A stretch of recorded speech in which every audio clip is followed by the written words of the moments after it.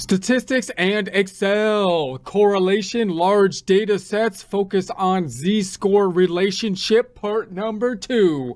Get ready, taking a deep breath, holding it in for 10 seconds, looking forward to a smooth, soothing Excel.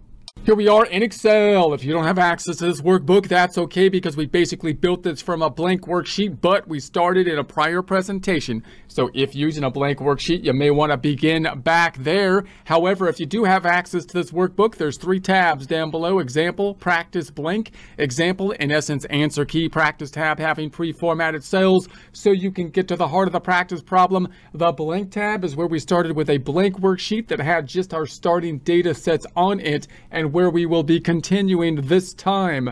Quick recap of what we're looking at. We're thinking about the correlation relationship, 2 different data sets to see if there's a mathematical relationship or correlation between them. If there is a mathematical relationship, the data points are moving in some kind of format together. In other words, the next logical question would be, is there a cause and effect relationship? And if there's a cause and effect relationship, the next logical question would be, what is the causal factor?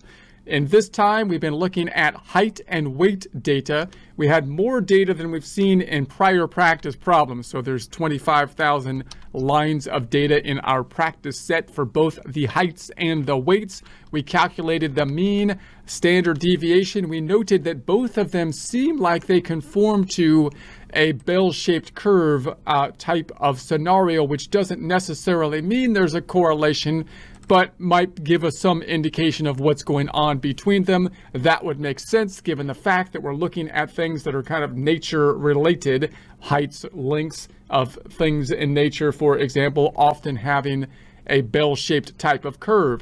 We then got our mathematical formula. We did our table that we've seen in the past to calculate the correlation manually or with Excel, but in a manual kind of format. And then we also did it to double check it with the data tool set.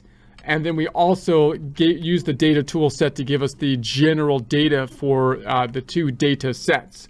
Now, noting that both of these seem to conform to a bell-shaped curve, we now are going to say, let's plot this thing out to the bell curve and then look at the z-scores related to the 2 bell curves to see if that could give us a better understanding of the z-scores.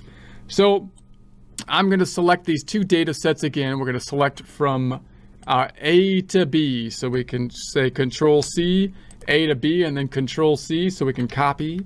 And then we'll put that in the AA cell. So I'll put them in AA and Control V, pasting it down and make a skinny Z.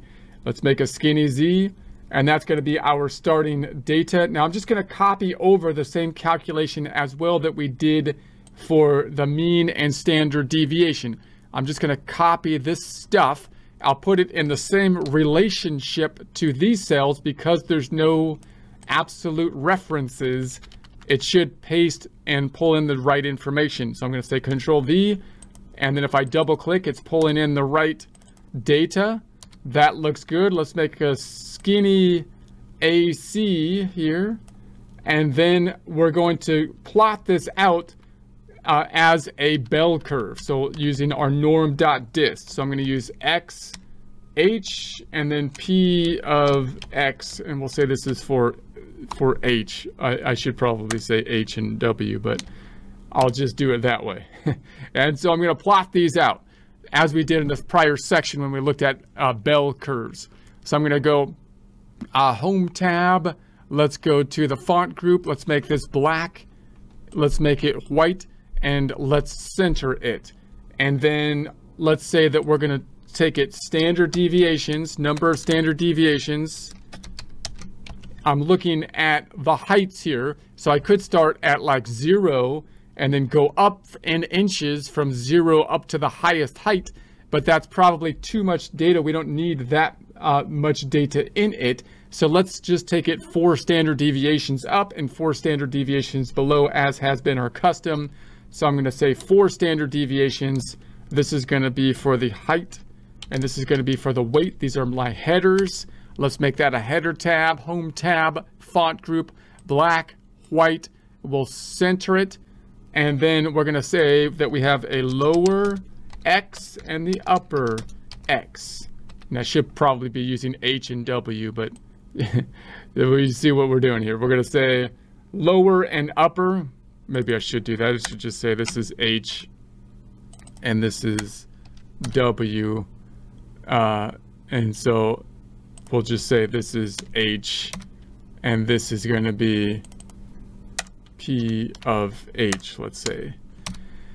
And then I'll say, okay, so for standard deviations, this equals the mean minus the standard deviation, 1.9 times 4. So I'm going to say, okay. And so that's going to be my lower point. This equals the mean times the mean plus 1.9 times 4. That's going to be our upper point. And when I do the weights, I'll do the same thing over here. The lower point is going to be equal to the mean minus the standard deviation times 4. And the upper point is going to be the mean times the standard deviation, plus the standard deviation times 4. So 4 standard deviations up and below for the weights and the heights. So now so I'm on the heights right now. So that means I don't need to go to 0 inches. I'm going to start at just 60. We'll round it down to 60 inches. And then I'm going to go up to 75 inches. So I'm going to go 60, 61. I'll go inch by inch here. We're going to inch our way up.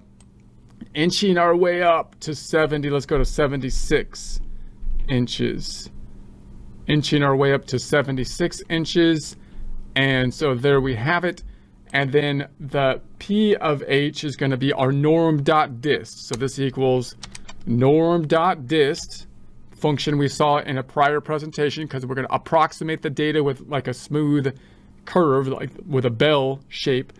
So we're going to say this is going to be the x, which is that right there. We're going to say comma. The next argument is the mean, which is going to be that 67.99. F4 on the keyboard, $ before the letter and number, comma. Standard deviation here. F4 on the keyboard, $ before the letter and number, comma. Should it be cumulative? I'm going to say no, because we're just using that 1 point. Closing it up and enter. And then let's percentify it. Home tab, number group,